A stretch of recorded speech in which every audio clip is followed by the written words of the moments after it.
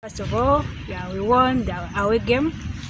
We won 7-2. We took the 3 points. We are going to play the second leg in Chitende on Friday. I believe that as we players, we are very ready, we are committed to win that game because we are home. You know what home means. We have to work the best, we give you the best that we take the 3 points against because we want to qualify for World Cup. Professional football, it is very good. It gives you more chances. Even it keeps you on top of the world. So I pray to be like Vivian Del Malek Morgan,